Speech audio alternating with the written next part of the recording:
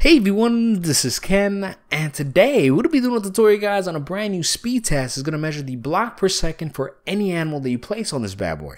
Now, what's great about this, guys, this thing will work on regular players, pigs, horses, or any other mob that you're capable of riding. This thing will measure how fast it's able to run every block per second. Now, I'm going to try it myself, guys, to see how fast we get this. But the cool thing here is that the second you went through this, it's going to give you an exact measurement.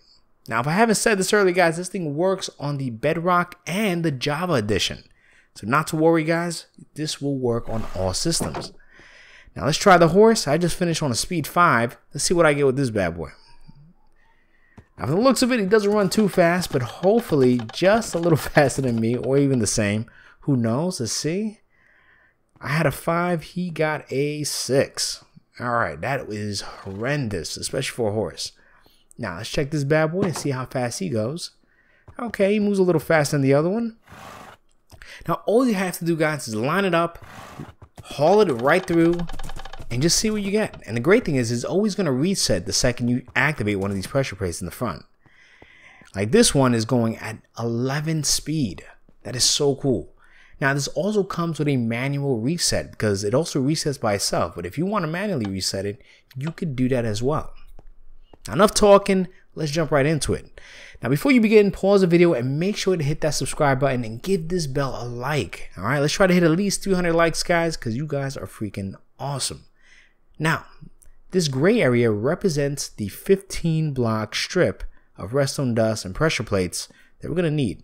So just to give you an idea where that's at in case you want to line this up anywhere. Now, to find this, all you have to do is count 1, 2, 3, and then 1, 2, 3, and right there on the fourth one, place a redstone dust and extend that 15 blocks towards the back. Awesome. Now, once you've done that, add a comparator in the front and make sure it's on subtract mode with a block in front of it. Okay. Once you've done that, add another piece of redstone dust and another comparator on the side and also put that on subtract mode with a block in front of that one. So make sure that both these comparators are on subtract mode.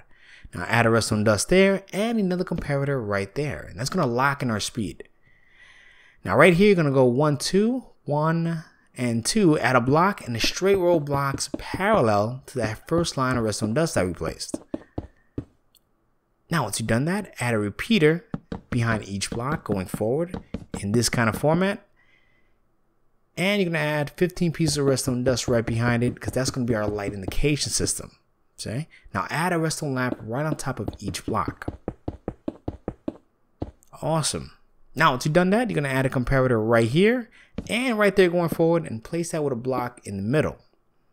Now let's go back to the front, guys. Go right here, add 1, 2 pieces of redstone dust and one on the side, making this kind of L shape with a block right there. A redstone torch in front. And you're going to add 15 pieces of redstone dust going downwards. Now, once you've done that, add a block on the side, well in front of it, with a redstone torch. And add your dropper and a hopper going forward. Now, all you have to do is place one piece of dirt inside, and that's it. Now, you're going to place a comparator on the side of that hopper with a repeater and one piece of redstone dust, guys. And this system here would always reset your system.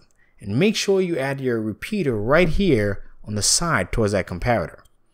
Now you're going to go back to the front, add a repeater going towards that redstone dust with a block, redstone dust above it.